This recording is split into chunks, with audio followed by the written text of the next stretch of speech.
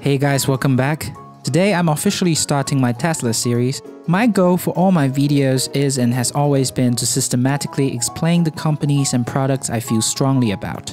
That's why I worked on SpaceX, and that's also the reason why I'm making this new series on Tesla.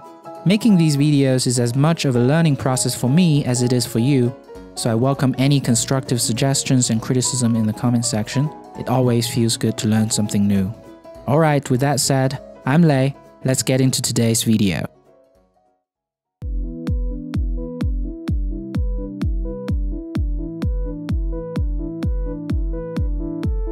While most automakers have mission statements like this, Tesla's mission is truly one of a kind: to accelerate the advent of sustainable transportation. But how would Tesla achieve that? Even with its newest Tesla Model 3 coming out selling around 400,000 of them every year at a friendly price of $35,000, accelerating the advent of sustainable transportation still seems a little bit far-fetched. If we see Tesla's entire journey as a business plan that goes from point A, which is basically two founders with a seemingly outrageous idea and the fool Elon Musk with $70 million to spare, to point B, which is to make most transportation sustainable, any seasoned investor would advise against that plan. Nevertheless, let me give it a shot at explaining this in today's video. First of all, just like any other Elon Musk's ventures, Tesla needs to have a plan that is financially viable. But you know what? It turns out Elon has one right from the beginning. This is the first ever blog posted on Tesla's website titled "The Secret Tesla Motors Master Plan, Just Between You and Me." In it, Elon outlined his 3 steps to reach point B. First, build sports car. Second, use that money to build an affordable car. And third, use that money to build an even more affordable car. While doing above, also provide zero-emission electric power generation options. Since the last point is alluding on his other company, SolarCity, let's focus on the first 3 points in this video. This 3-step master plan can be explained by this pyramid diagram. On top of the pyramid is Tesla Roadster, which was the sports car produced since 2008. Around 2,450 Roadsters were sold since then, and with that money made from Roadster, Tesla was able to start working on the second step of its master plan, which is to build an affordable car that reaches out to more audience. This is of course the Tesla bestseller, its Model S. To date, 150,000 Model S were sold, effectively raising tens of billions of dollars for Tesla. And with this money, Tesla went on to develop and manufacture its newest Model 3, which is priced at $35,000 before tax incentives, effectively helping Tesla break into the affordable car mass market. This is also what I appreciate most about Elon Musk and his ventures. He knows how to put a grandiose dream into an actionable step-by-step plan that is financially feasible. However, what contributes even more to Tesla's success is its engineering capability, which I call it how Tesla skillfully solved 3 of the most challenging problems that failed all previous electric vehicles. These challenges are range, price, and performance. Taking a look at the existing electric vehicles in the market, it's not hard to find out that most of the existing models in the market operates in the range between 100 to 150 miles on a single charge. While this is enough for most people's day-to-day commute, it's hardly enough when it comes to intercity or interstate travels. While Tesla's battery breakthroughs have already put its Model S and Model X way further down the EV spectrum with a range of over 200 miles per charge, this is still not enough for EVs to completely replace the traditional gas cars. Hence, the solution is to build a worldwide charging system, which we now know as supercharge. They're essentially a network of high-voltage, high-current charging stations that situate on average less than 100 miles from one another. The idea of supercharging stations feels weird at first, but if you think about it, it's actually pretty intuitive. Just like the network of gas stations, without them, gasoline cars would be stranded on the road too.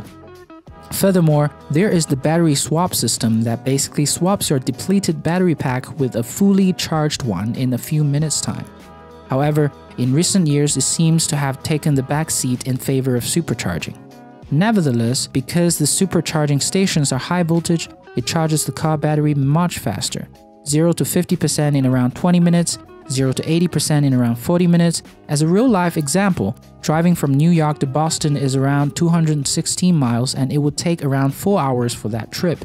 So if you're driving a Tesla, you run out of battery during the journey, all you need to do is take a 5 to 10 minutes coffee break in between. But if you think about it, for a 4-hour drive, breaks like this are expected anyways. Therefore, with the range problem out of the way, it seems the only problem now are with the price and the performance of the electric cars. But the more I research into these two problems, the more I realize that Tesla is superior than traditional gasoline cars in both aspects. Let's start with the cost of a Tesla. Traditionally, electric vehicles are expensive because of the high cost for batteries. However, the $5 billion gigafactory built by Tesla has largely solved the cost problem for the battery, rendering the $35,000 Tesla Model 3 possible. Moreover, electric vehicles cost less than gas cars in the long term because the cost savings in fuels and maintenance. So I did a little calculation. In terms of fuels, the national average gas price is around $2.6 per gallon, and the average fuel efficiency of American cars are around 22 miles per gallon. So a simple division will let you know that for every mile driven in a gas car, it will cost the owner around 11 cents. However, for Tesla, the cost per mile is 4 cents derived from a national average electricity price of 12 cents per kilowatt hour and the estimated 3 miles on the road per kilowatt hour of energy. This means that Tesla will save you on average $800 per year on the fuel cost alone, assuming an annual mileage of 12,000 miles. This calculation is close to many other calculations I can find online. Moreover, Tesla Model 3 costs less than $30,000 after tax credit. This is lower than the national average price of a new car, which is around $33,000. Hence, the price box is checked too. Lastly, on performance, Tesla is generally superior than all of its competitors thanks to its electric engine. All Tesla cars perform 0 to 60 mph acceleration under 6 seconds. This is pretty amazing if you ask me. Tesla Model S has a drag coefficient of 0.26, which is one of the lowest in the industry. This makes the car more aerodynamic with less air resistance. This also makes the car prettier, of course. Furthermore, Tesla has the best safe ratings in the industry, partly because it has no traditional engine in the front of the car, which could now act as a crumple zone. This also makes Tesla very quiet and spacious and comfortable. Oh yeah, did I mention EVs generally don't require maintenance at all? EVs are so great I almost forgot the entire purpose of it. It helps save our planet. I mean, the pros of Tesla goes on and on. In fact, the more I think about it, the fewer reasons I can find for anyone to ever buy a gas car again. So let me use one sentence to summarize all my findings about Tesla. Teslas are generally less costly, less troublesome, and overall superior than its petroleum competitors. Period.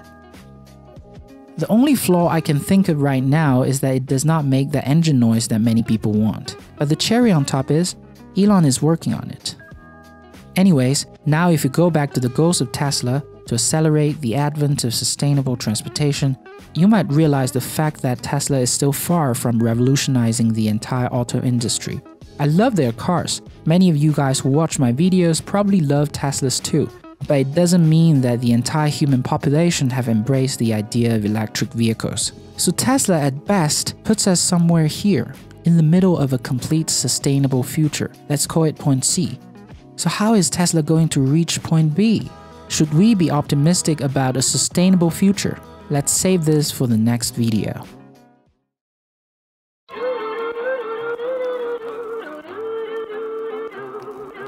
Alright, thanks for watching. Hope you guys love this topic as much as I do because it's going to take up at least several more weeks of this channel to finish telling the story of Tesla. If you do, give this video a thumbs up and I'll see you in the next video.